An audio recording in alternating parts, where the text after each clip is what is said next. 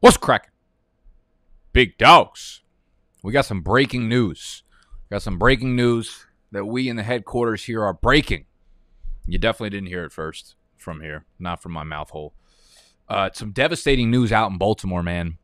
I don't know what the fuck they got going on in their diets, in their tendons, on their field, on their medical staff, but the running backs are going down quick, man.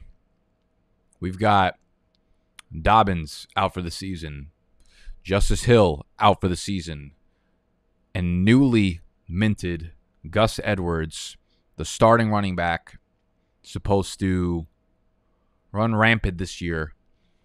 There's fear that Gus Edwards has suffered a potentially serious knee injury, a potentially season-ending knee injury, very possibly a torn ACL, which will land him on the IR, and he'll be out for the year. So there you go. Dobbins, Gus Edwards, Justice Hill. The trio of running backs in this Ravens backfield all out. So the question becomes, what happens to this offense? They have Tyson Williams. I have been telling y'all to blow the fab budget on Tyson Williams if you are in dynasty leagues. I was only able to get him in one of them, but it was the one that I showed y'all this morning where I'm very, very lacking of depth there. So question becomes, backfield, Tyson Williams, Le'Veon Bell, who was newly added to the practice squad. Did they go out and sign somebody else? I saw someone just drop Latavius Murray in the chat. He was just released from the Saints. That would make some sense. I think they're very comfortable. Here's the way that they confirmed the ACL. Okay, so apparently we've confirmed the ACL. Here's the way that we're going to look at this.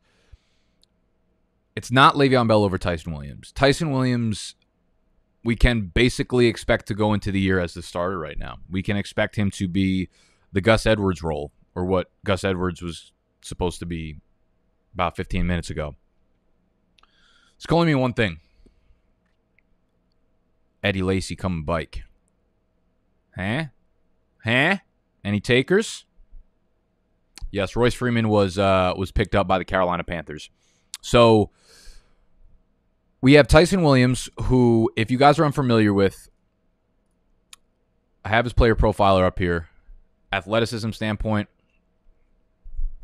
5'11", 220. He's built like Gus Edwards. Really, really strong showing at his pro day. 4.53, puts him in the near 80th percentile for weight-adjusted speed score. So he's a bigger guy. He's thick, but he's got breakaway speed. He just didn't produce at the college level. He transferred around a lot of places, which is tough to kind of settle down and get the starting role.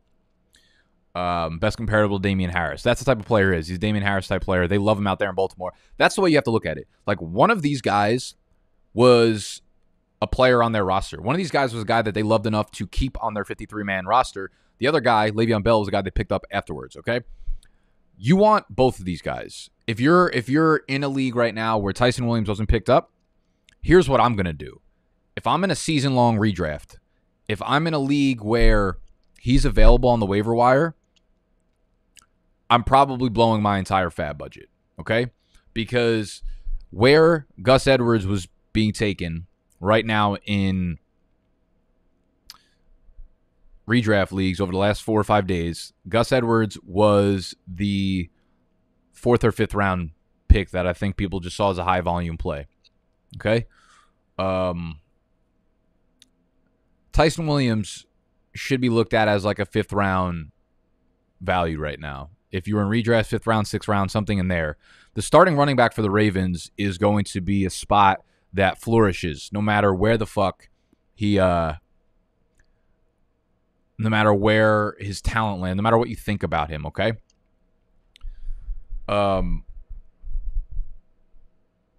So the way you should be looking at fab is if there is a player that you could have drafted in like the 5th or 6th round in a redraft league, they are worth pretty much all your fab budget. You might possibly be getting a starting running back. And this was the point I was getting across in a couple of the articles that I had in the draft guide, as well as the some of the articles that I have put out since then, some of the videos I've talked about. If it's ever going throughout the summer, right, and there is hype around a running back, especially in Dynasty, you pick that player up, okay? I don't care who it is. I don't care what his name is. I don't care what team he's on. But if there's a guy that they're saying, oh, this guy's impressing in camp, this guy is pushing for starter snaps, this guy's pushing for the second down role, you pick that guy up because the upside of having a starting running back on your bench in Dynasty is massive. The downside of him not hitting was nothing. You just blew some offseason fab budget on him, okay? This is such an important point. It's like with the James Robinsons, with the Phillip Lindsays, with the Tyson Williams. When you heard that Tyson Williams was the guy above Justice Hill, you blew the fab on him. You blew the fab on him on the off chance that Tyson Williams earned a role in his backfield, which is an extremely, extremely valuable role. I dropped this stat in a few of the J.K. Dobbins videos that I have put out over the summer, but the stat was that like Ravens running backs have averaged, I want to say it was like 22 rushing touchdowns a season and 30-something carry. It was something ridiculous where like it didn't matter what running back it was. It didn't matter how fucking crispy is that underdog fantasy sign. Is that not the most beautiful thing you've ever fucking seen? Look at it. Look at it. Go sign up on underdogfantasy.com right now. Use promo code BDGE when you deposit $10 on there. The Ravens backfield is just going to get an insane amount of touches because that's how their offense is set up. Lamar Jackson might actually rush for like 1,200 yards right now. But Tyson Williams is going to be the beneficiary of it. Le'Veon Bell will probably see a decent amount of pass-catching opportunity there, though, at least for whatever ratio you want to talk about it being in the Ravens backfield. Is Le'Veon Bell a guy that I'm blowing my fab on? Not all of it, no. But there is an off chance that Le'Veon Bell, maybe he worked out hard this offseason. Listen, if you watched him play at all last season, it was like Le'Veon Bell, we're dinging the bell at the end of the fight. There's nothing left in him, okay? That's more predicative of what we saw from Bell last year. He didn't have the juice. He didn't have the explosiveness. And I would have said, hey, you know what? Maybe he was just on the Jets and the team stinks. But he goes to the Chiefs, stinks as well. So we've got a decently long enough track record now where it's pretty safe to say Le'Veon Bell's probably washed. That being said, though, the backfield is valuable enough that you want to throw darts at all these pieces. It's Tyson Williams, it's Le'Veon Bell, and then it's if they sign somebody else, I'm okay taking a shot on them too. But if you're blowing fab, you want to blow it on Tyson Williams, okay? He should have been drafted in your redraft leagues for sure. But if he wasn't, if he's available on the waiver, you're picking him up. You're using your number one waiver priority on him if you play in a non-fab league. If you have fab, listen, personally, I would probably blow almost all my fab on it. I think he's going to get a lot of carries. I think they kept him on the roster over all the other guys. They didn't sign other guys until the injuries happened because they love this kid, okay?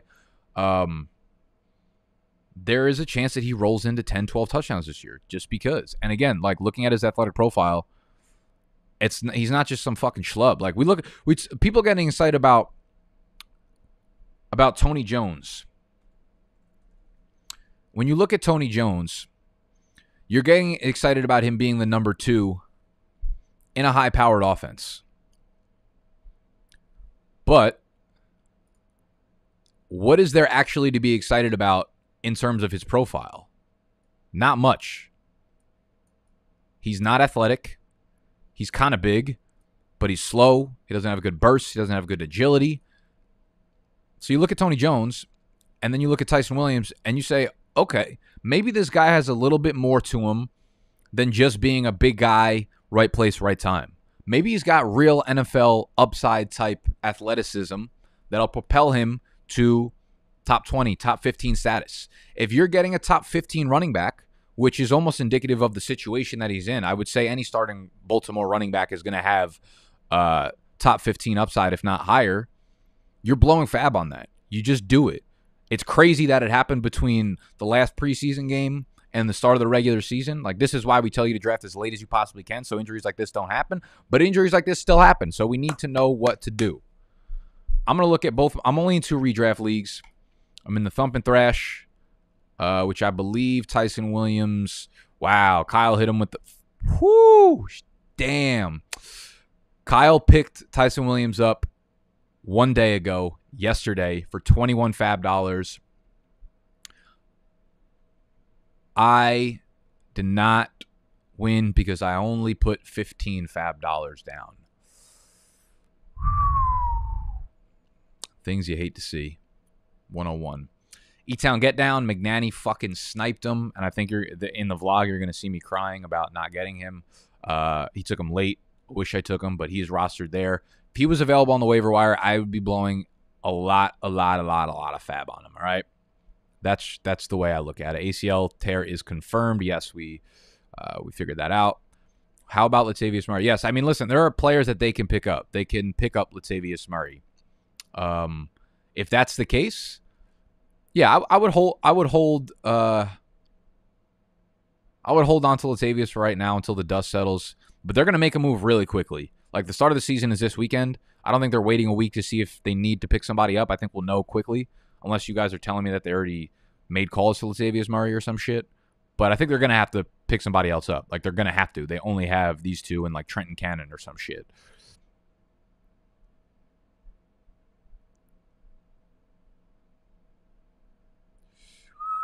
Damn. Freeman or Devonta Freeman to the Ravens makes a little bit of sense too. The problem is that they want a guy like Tyson Williams. Like, I don't think they want a pass catching back. They don't need it. That's not how their offense runs. So Tyson Williams is the guy for me.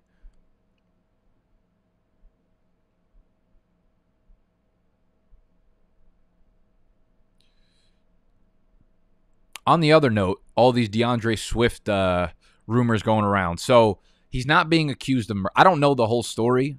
He's not being accused of murder, per se.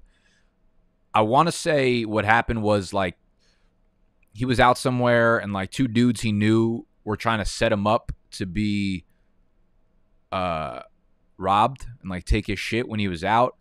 I'm not really sure what happened from there. I think one of them got killed, one of the dudes that was trying to rob him. And I don't even know if it was him or his security that popped him, but whatever it was, I believe it's self-defense, which is allowed where it happened in Philadelphia. So I don't think anything's going to come of Swift being a murderer per se, but I mean, it could be a little bit risky, just given the fact that, like, they could put him on the commissioner's exempt list. But this is all fucking speculation, so do not take any of this into account, what I'm saying right now, into what you're doing. But hold on for dear life if you have Jamal Williams. That's all I'll say. Is Tyson any good? I mean, that's the question, but it take money to make money, and I will gladly spend on Tyson if he's available on my waiver wire.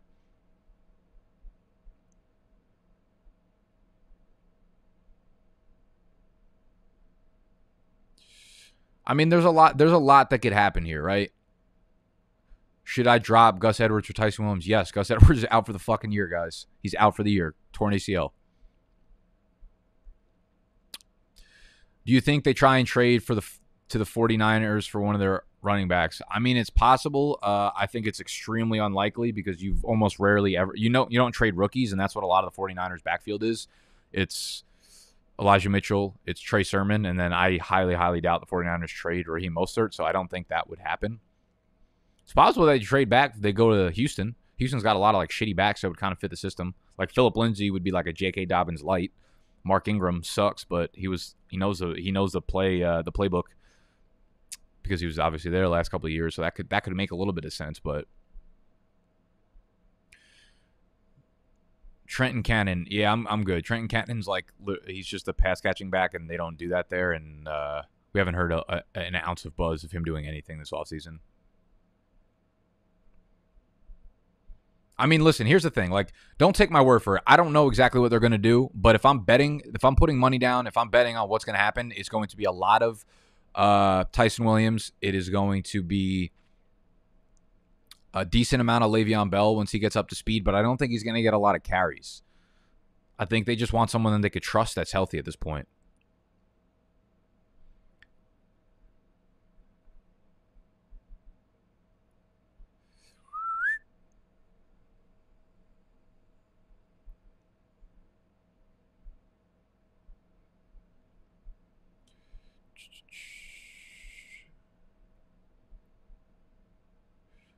Check through Twitter. Available free agents right now: Latavius Murray, Todd Gurley, Adrian Peterson, Devonta Freeman, LaShawn McCoy, Lamar Miller, Deonta Foreman, Frank Gore, Chris Thompson, TJ Yeldon, DeAndre Washington, Elijah Holyfield. I can't believe you threw Elijah Holyfield in there like he's an NFL caliber back. That's incredible. So Latavius Murray makes sense. Todd Gurley is just extremely washed. I don't know why they would take him. Adrian Peterson, I feel like makes a little bit of sense there. Like, if he went there, I would be a little bit worried about Tyson Williams. I'm not really worried about Devonta Freeman, Todd Gurley, LaShawn McCoy. Definitely not Lamar Miller, down to Foreman. I could see Frank Gore going there and just being wildly fucking annoying. TJ Yeldon would be a nice little fit there. I would kind of like TJ Yeldon if he went there.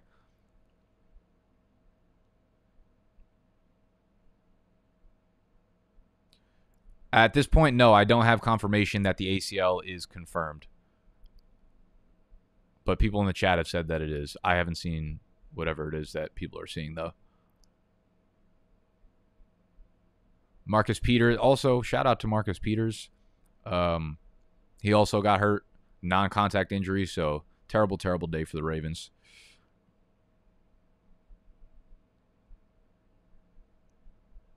Damn. Well, that's it. Just wanted to hop in here and get some news out there for you. Tyson Williams, grab him wherever you can, everywhere you can. Blow the fab. Pick up Le'Veon Bell as well. You just never know what's going to happen in that backfield. ER7, I can't believe you wasted money to try to pull this. This is like Snacks' favorite joke in the world. And I've never once in my entire life laughed at it. Not even when I was 11 years old. I'm happy for you, though.